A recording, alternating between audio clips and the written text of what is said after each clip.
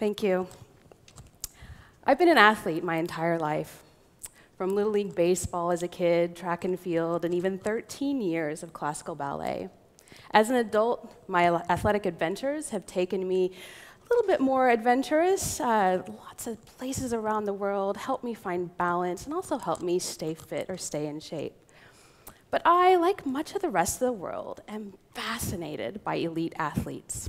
From the world record 100-meter sprint of Usain Bolt, the strength and agility of the Williams sisters, Michael Phelps and his 18 Olympic gold medals. Why are we so fascinated with elite athletes? It's exciting. They're inspiring. The camaraderie, cheering for our home team, our home country, or our favorite event. But for me, personally, it's also about the science. I have a PhD in physiology, and I've spent my career studying and researching how athletes function.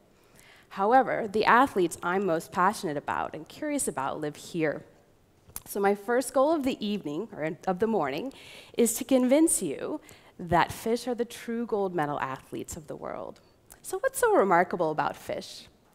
There are about 28,000 species of fish on the planet today. Bear in mind, we as humans are only one species. They make up over 50% of all vertebrate species on the planet today. That's over half of all animals with a backbone. They also have 400 million years of evolution behind them. That's 2,000 times longer than we humans have been on the planet. And over those 400 million years, they've evolved to occupy nearly every body of water on the planet, and while doing so, cope with an array of environmental conditions. Fish have a dominant presence in their ecosystems because of their size, the way they move, and their importance to food webs, including our own. But athletes?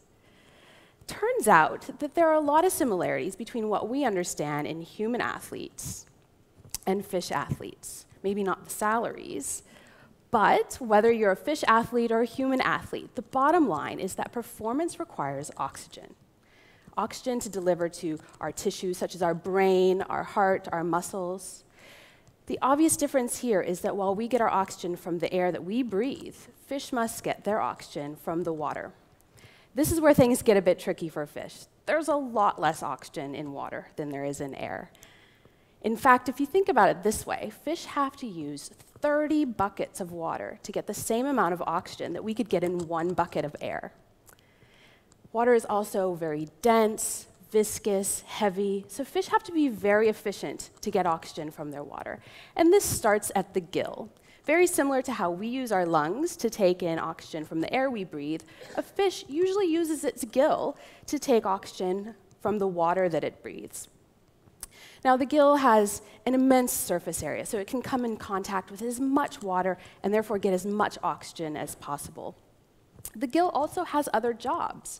Just like when we exhale carbon dioxide, the gill can help remove carbon dioxide. It can help the fish balance ions in its environment, pH, and also help with immune function. Just like us, fish also have a heart that moves their blood around their body to help deliver that oxygen to those tissues. And just like us and nearly every other animal on the planet, fish have a very special protein in their blood called hemoglobin. Now, hemoglobin is so good at grabbing oxygen as it's dissolved in blood from the environment and moving with the blood through the body and delivering it to tissues. But this is really where fish have us beat. Some of the work that I've done, I've been able to figure out that fish hemoglobin can deliver oxygen to tissues 50 times better than what we understand in air breathers like ourselves. 50 times. Can you imagine being able to do something 50 times better than the person sitting next to you right now? We think that this is part of the key to their success over 400 million years of evolution and as athletes of the ocean.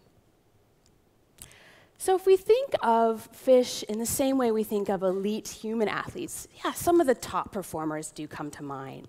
The mackerels, the tunas, the sailfishes, some of the fastest and most exciting fish in the ocean.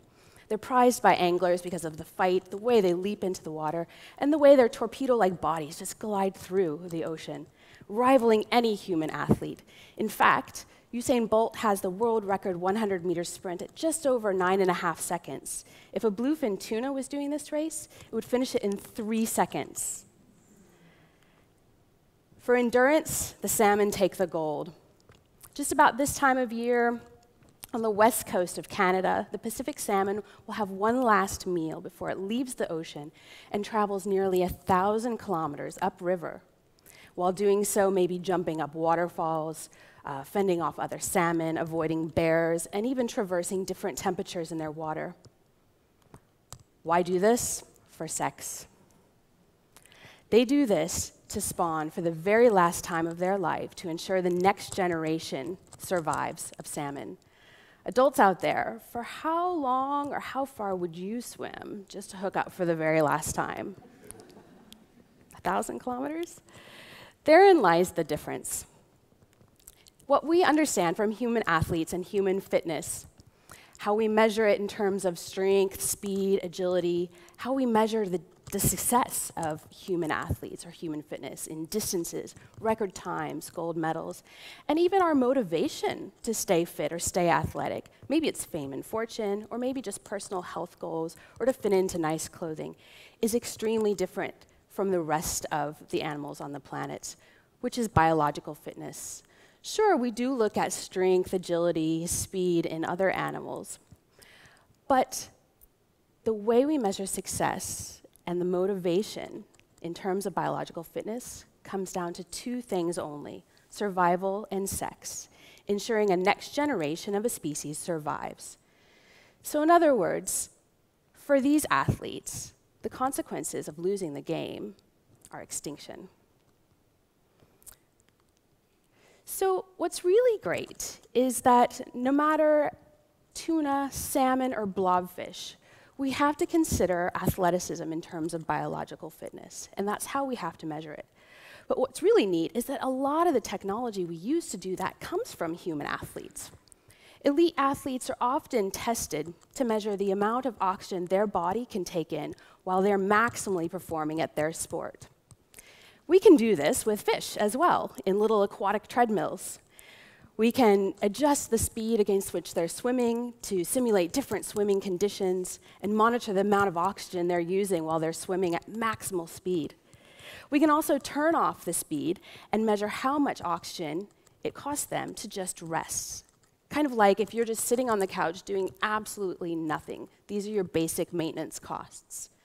We can also measure the amount of oxygen it costs for growth, digestion, and reproduction. All of these things feeding into biological fitness.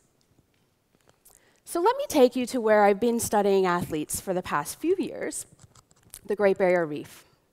The Great Barrier Reef is the largest coral reef in the world.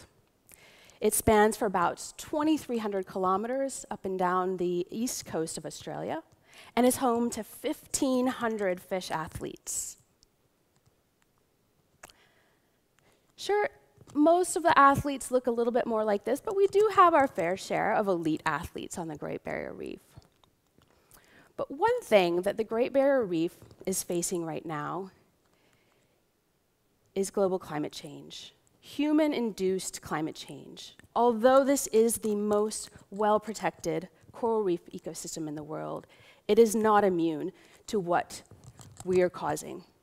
So the increase in carbon emissions, burning of fossil fuels, are resulting in ocean warming, ocean acidification, and the increase in industrial and agricultural development is also putting a toll on water quality conditions.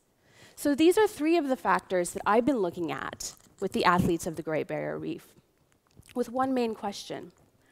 This 400 million years of evolutionary successes of athletes, is it enough for them to continue to adapt and survive climate change? For example, ocean warming. We know that the oceans are warming, maybe even 2.6 to 4.8 more degrees over the next century. And unfortunately, in the tropics where we are here, and also closer to the equator, the organisms here are expected to feel most of the brunt of this warming. And that's because they've evolved in a very narrow range of temperatures over their entire life. That is, that on a seasonal basis, they don't experience a wide range of temperatures.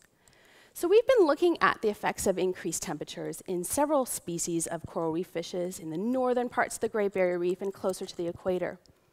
And just like with the little fish treadmill, we look at the cost or the amount of oxygen required for basic maintenance and the amount of oxygen required for swimming or other activities.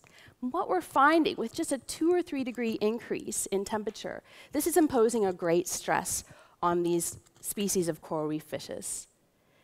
This great stress is adding to those basic maintenance costs. So just being more expensive to be alive. It's also reducing their capacity for swimming activities as well. We think that these increases in basic maintenance costs are due to some of the changes that are happening at the gill. Remember that beautiful surface area at the gill that's responsible for getting so much oxygen into the body? Well, with just a 2 or 3 degree increase in temperature, that surface area is almost gone. Those nooks and crannies, that beautiful gill filament, are filled in by protective cells, by mucus, and it's reducing that surface area that's so critical for getting as much oxygen from the water as possible. This isn't just an adult fish problem. Baby Nemo here, when it hatches from a little egg, will swim for maybe 2 or 3 weeks looking for an ideal coral reef to call home. And during this time, it's swimming a lot, it's using a lot of energy, and it's having to eat a lot to grow. But with just a 2 or 3 degree increase in temperature, we know that plankton supply in the ocean declines. So that means less food is available for baby Nemo here, and it has to do a lot more swimming in order to find enough food. Meaning that maybe less energy is being devoted to growth and development. Problems with baby fish mean problems with adult fish, which means problems with the whole ecosystem. Another byproduct of increased carbon emissions is ocean acidification. Burning of fossil fuels and emissions into the atmosphere, 30% are being absorbed by the oceans. This is increasing the carbon dioxide in the oceans, which is decreasing the pH and causing ocean acidification. Now, what we know about the effects of ocean acidification on fish athletes is quite variable, actually. We think that maybe it'll be more expensive for them to balance pH with their gill, so it'll cost a little bit more energy. And so a lot of what we're seeing is in terms of energy savings and trade-offs between different activities. In fact, this cinnamon clownfish here, we found that it increases reproduction when it's being held under these end-of-century CO2 conditions or ocean acidification, but at the cost of increased maintenance and reduced swimming.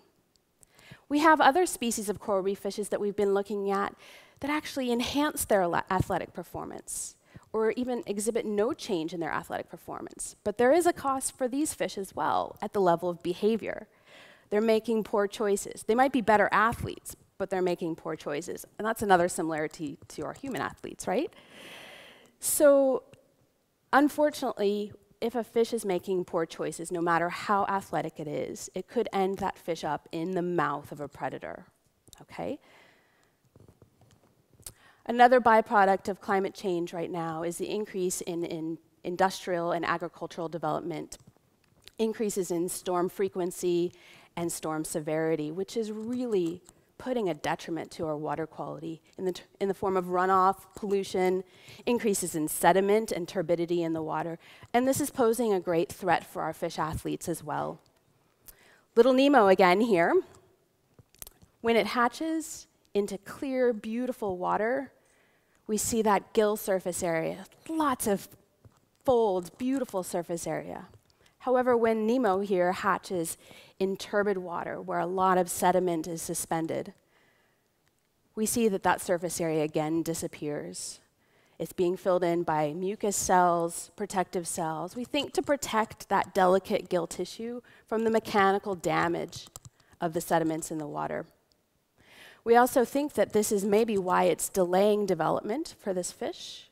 And this is causing real problems in terms of fish populations on coral reefs today even. So while these are 3 scenarios that I've been investigating so far over the past few years in our Great Barrier Reef athletes, we know that any of them will occur in isolation. And we do have to look at the combined effects of ocean warming, ocean acidification, and declining water quality.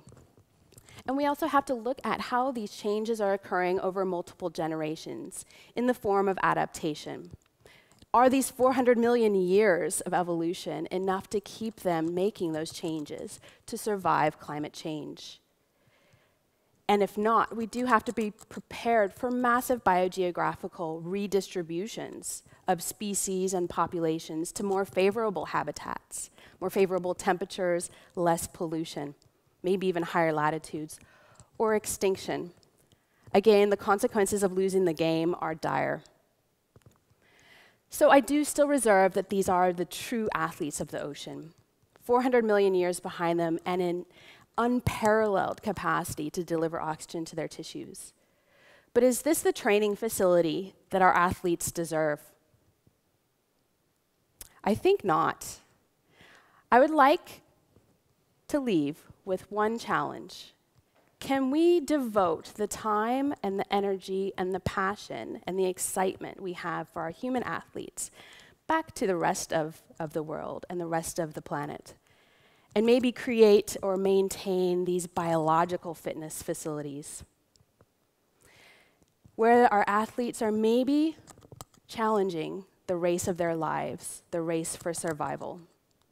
No matter how elite the athlete, I think they deserve the very best. Thank you.